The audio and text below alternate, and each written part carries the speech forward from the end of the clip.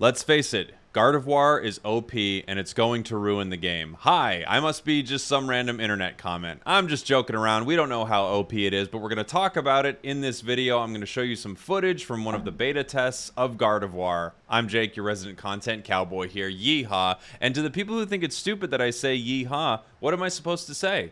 Get along, little doggy? It's either I say yeehaw or ride 'em cowboy or something like that. Otherwise, I go to jail. They arrest me. They take me away from my family. So let's take a look at some of this Gardevoir footage. This footage comes from Pinoy Engineer on YouTube. I will link his channel and this video in the description. Unfortunately, I didn't get to play this version of the beta, so I didn't get any Gardevoir footage, but there will be footage of Gardevoir on this channel. I keep saying Gardevoir and my brain's going, you're saying it wrong. There will be footage of it on this channel. I will make a guide for it. We'll have a ton of gameplay of it. So let's take a look. It's a Psychic Pokemon. Right now, he has unlocked the ability Psychic and Psyshock. So these are... one of these is the upgraded ability, right? Or both? Psychic and Psyshock, I think, are the upgraded abilities. He started with Confusion and Teleport. Yeah. So these are both upgraded abilities. You can see a ton of area damage from Psyshock, and Psychic just looks like a big blast of psychic energy doing a lot of damage. That also seems to have an area effect where it lands. So two big area moves. And then this Pokemon's Unite move is also a giant area blast. It looks like it actually can be a little tough to hit with. I've noticed in this video, he misses the Unite move a few times. So it could be tough to hit, but once it does, it seems like it might have a bit of a gravitational pull to it. I guess the thought is, what Pokemon is this similar to, and how is this going to fit into the meta? Well, I could easily see this Pokemon, you know, being a replacement for someone like a Pikachu or a Cramorant on a team.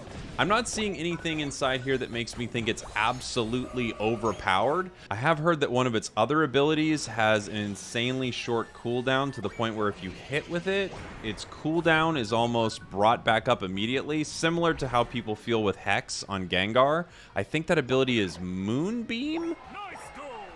Okay, I took a look at it. It's Moon Blast and Future Sight. Those are the other options for Gardevoir. So I think Moon Blast resets its cooldown very, very quickly when you hit with it. It could be one of those moves where if someone's coming at you, it's just blast, blast, blast, blast, blast, blast, blast. The faster and faster they're getting towards you or you're getting towards them. It'll be interesting to see how this Pokemon settles into the meta, but it seems to be pretty dang powerful. I mean, it feels very similar to having the crowd control of a Cramorant to me. It might have higher single target damage. One thing that's really nice is Cramorant loses one of my favorite moves, Whirlpool, and it gets Surf, which is awesome. But Gardevoir's upgraded ability kind of has that Whirlpool effect to it. You've got that little area attack that lands with the move. So I will be really interested to see how this Pokemon plays. One thing I think to notice with any of this is oftentimes when something is released in a game like this, a MOBA, it goes one of two ways. I think Gardevoir will be relatively balanced with the rest of the game because this Pokemon's been being made for a long time. Same with Blastoise, who comes out. I think he will be relatively balanced. But with a lot of MOBAs, there's a question as to whether or not characters come out super imbalanced or characters come out kind of underwhelming. It's hard to really fine-tune between the two, I've noticed. So I come from League of Legends, Smite, Heroes of the Storm, and all of them have different issues. You'll notice in ranked play, when a new character comes out, they're instantly banned because it's unclear. Sorry, not ranked play. Tournament play, I meant. Like the big-time tournaments, the newest characters are often banned right away because there just isn't enough time to know if the characters kind of break the game and if the entire tournament... Oh, you can see the Unite move right there got popped, and it missed everybody.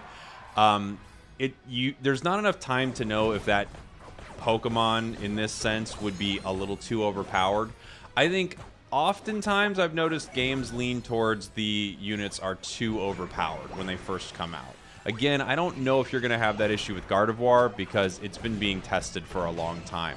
But oftentimes they want to release a new unit and they want it to be cool and exciting, and people see it in a match and go, whoa, I've got to buy this new unit, basically. I'm not sure how much behind the scenes conversations are like, hey, let's release it, it'll be a little OP, and then we'll nerf it, and as long as it's a little OP, more people will want to pick it up. It's just something that happens a lot in MOBAs like this, so something to think about. I'll skip ahead a little later in the video. We can see the Unite move actually land kind of near the end. Where is it at here?